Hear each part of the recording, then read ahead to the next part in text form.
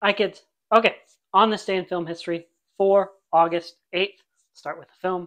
Just one today we'll talk about, and that is in 1986 is the release of Stand By Me. Rob Reiner directed film based on Stephen King short story The Body. Controversial opinion, but maybe the best adaptation of Stephen King source material. Maybe, I don't know. It's definitely right up there.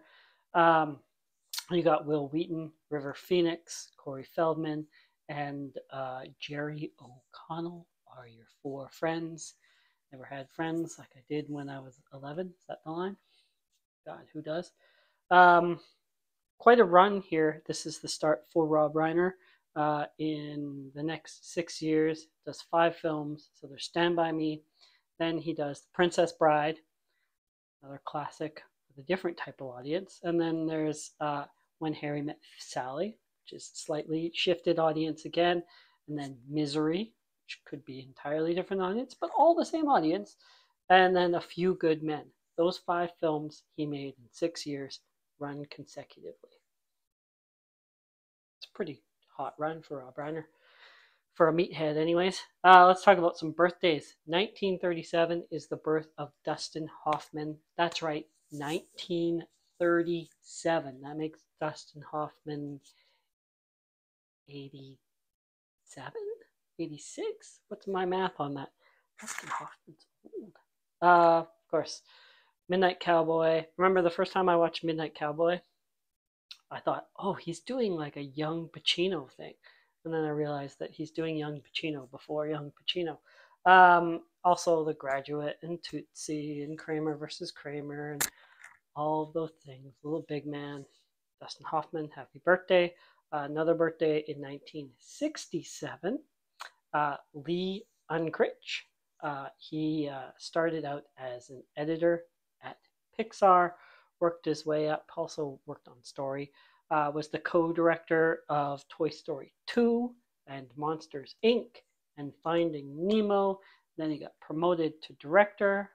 First feature for Pixar as a director was Toy Story 3, and then he did Coco, and then he left or retired from Pixar in 2019. And then in 2004, let's talk about some deaths. The death of Fay Ray passed away today, if today is the 8th, but it's not. She was 96 years old. Canadian-born Fay Ray. Of course, she is primarily known for being one of the earliest screen queens. King Kong, 1933. I've done a video on that film. And then there's the Western Association of Motion Picture Stars. Used to issue this thing in the 20s of these are your upcoming starlets, the stars to look out for. Fay Ray was one of those. Usually they didn't all pan out and actually become stars, but Fay Ray. 2013 is the death of Karen Black. She was 74. She died of cancer. Part of the new Hollywood movement. She's in the Easy films, that being 5 Easy Pieces and Easy Rider. She's also in Nashville, but who isn't? She's kind of known for independent film and genre film, featured in many a horror movie. Karen Black, kind of her own entity there. And then let's talk about in 2022, just last year, was the death of Olivia Newton-John. She was 74, died of breast cancer. Her grandfather was a Nobel Prize winning physician or in physics, won a Nobel Prize in physics, Max Born. Smart man name, isn't it? Of course, she was started out her singing career.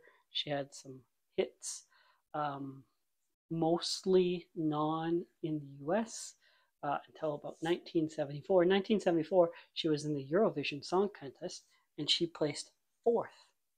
The number 1 winner that year was a band called ABBA. I don't know if you've heard of them. She lost to ABBA. And then 74 was also the release of, what is it? I Honestly Love You came out in 74. And then, of course, Grease comes out. She's 30 in Grease, but then again, uh, all of the cast are pretty old playing teenagers in Grease. So, yeah, and then, of course, Xanadu and many others. Her musical career. She got physical in 1981. Olivia Newton-John. Okay, that's it for today. Thank you for watching. Like, subscribe. See you tomorrow.